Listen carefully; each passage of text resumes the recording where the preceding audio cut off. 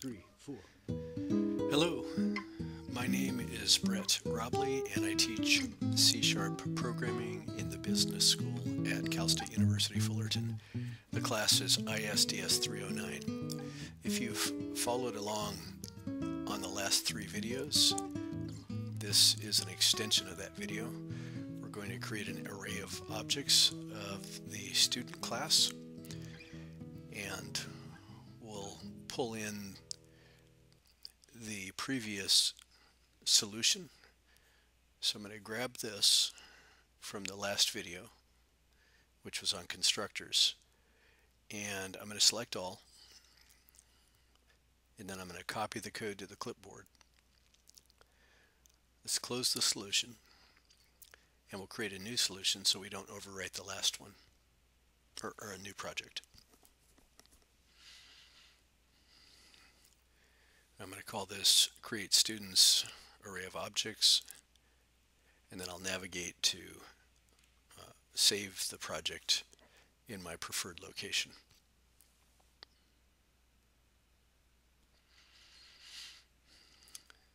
Now let's again select all and delete. Don't cut because it'll overwrite what's on the clipboard. Now I'm going to paste what's on the clipboard. Now we have our code from the last project, and then delete everything in the main method. All right. Now let's get started. We'll create an array of student objects. The book uses 8. I'm going to use 3 to make the entry easier and a little faster for the video. We'll create an integer x, which we'll use as our subscript into the student array. We'll create an ID so we can kind of track that, a name and a GPA for the entry.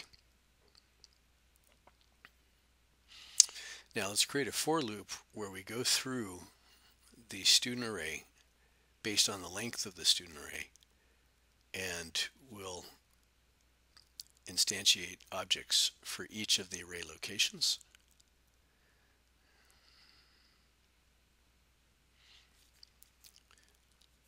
We'll first call getData to get information from the user.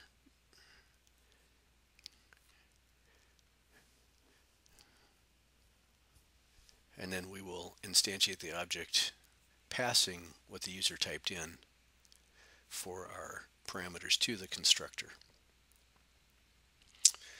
Now, let's create some code to sort the array. And now let's put in a few statements to ask the user for input from the keyboard.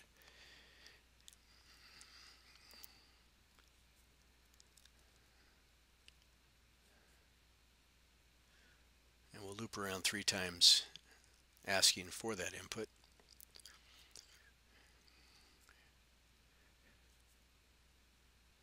I'm sorry, we'll loop around and display the students.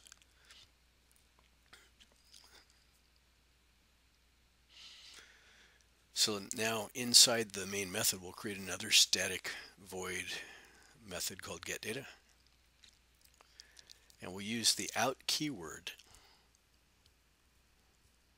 which means that we have to populate those, and those will get sent back to lines 9, 10, and 11. Each time through, we'll populate those variables using the out keyword. We'll declare a string in string, which will just take the keyboard input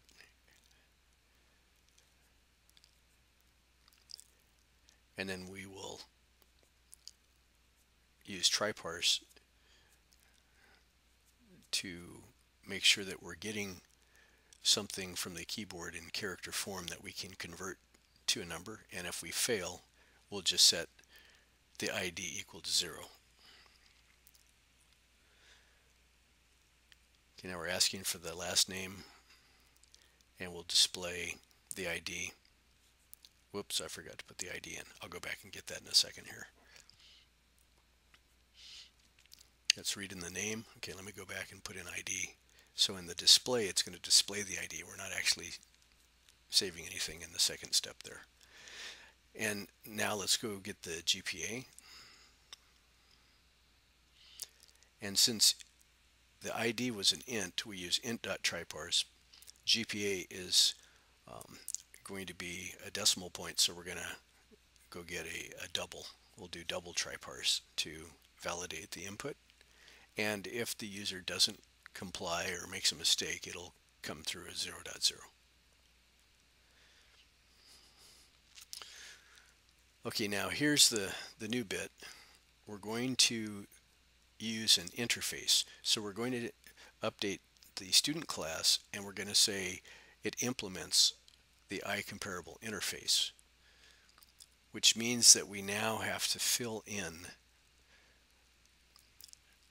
the iComparable methods that are required by the interface. And if you need more detail on this, you should look at Chapter 9 in the Farrell textbook, Microsoft Visual C# 2017, an introduction to object-oriented programming, towards the end of the chapter.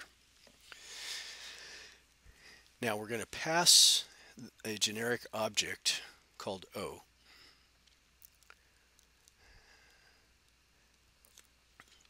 We'll set up a temporary student. We will take the passed in object and cast it to the student type. And now we'll do our test and say if this object's ID number is greater than